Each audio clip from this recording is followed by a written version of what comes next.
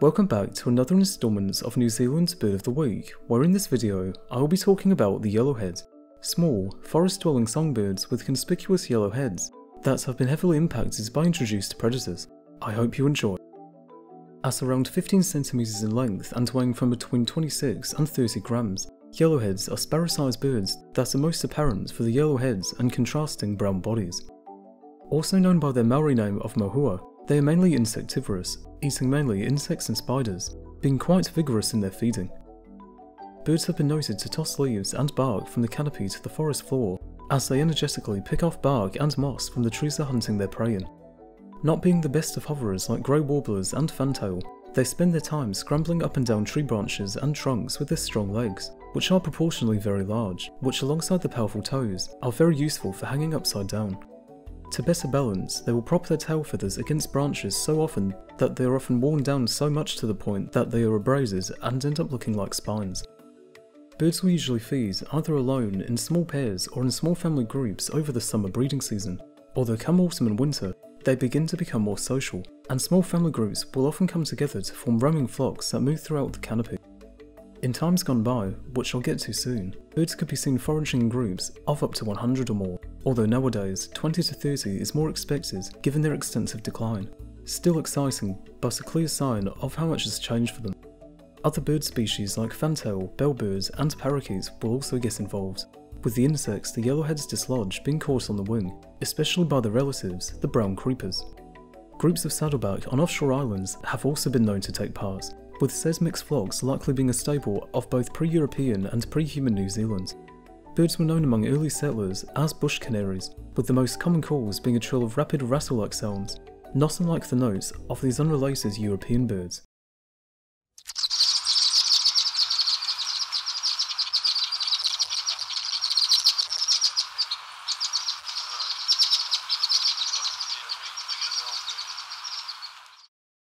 When it comes to their classification, they have been found to group closest with the related whiteheads and brown creepers, forming their own distinct family, being Mohuidae, with yellowheads only being found in the South Island, alongside the brown creepers, and whiteheads being found in the north.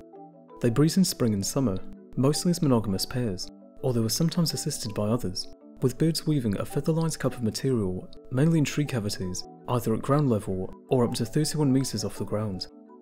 Pairs will remain together for many years, with their bonds being maintained and reinforced through courtship feeding, with the females taking sole responsibility for incubation, although the males will spend a considerable amount of time feeding them and later their chicks once they hatch.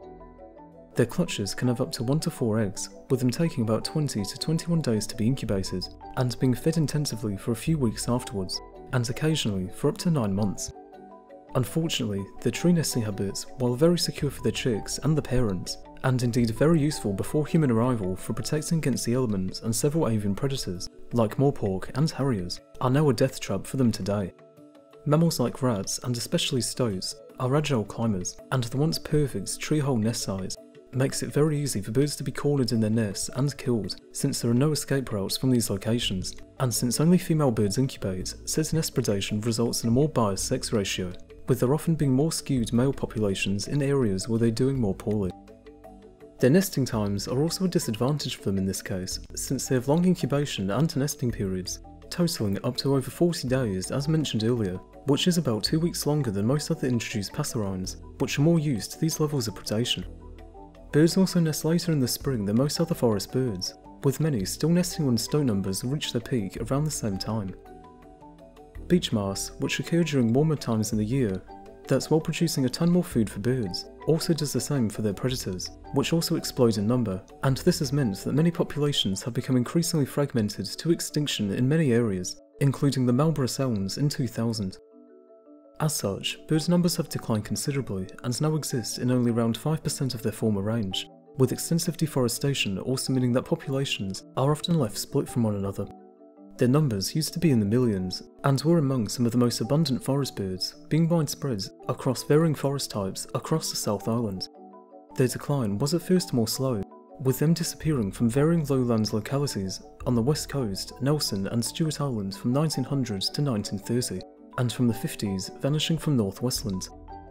Described by some as being second only to bellbirds in abundance, something very strange to imagine today with how degraded much of New Zealand's mainland forests are, It was at the time still believed that despite these contractions of their range, that there was little reason to think that they would suffer more, as they had seemingly weathered the worst of the pest impacts and were still doing well in areas like the Nelson Lakes, until they weren't. They disappeared there by the 1960s, and this trend was then repeated elsewhere in the rest of their range. That led some more biologists to realise what was going on, and that they were in a precarious position. Today, they only remain common in beech forests in parts of the Catlins, the Dart and Landsborough valleys, as well as in scattered populations in eastern Fiordland and West Otago, and only a small remnant population in North Canterbury. A good quarter of the population live in the beech forests of the Catlins on the far south end of the east coast, and represents the most amount of birds here. They now do best in beech forests where they largely still have plentiful habitats and food, since rats and stoats are less common at the typically higher altitudes where these forests are found, with them now being absent from low-lying hardwood podocarp forests due to them being higher in predator densities.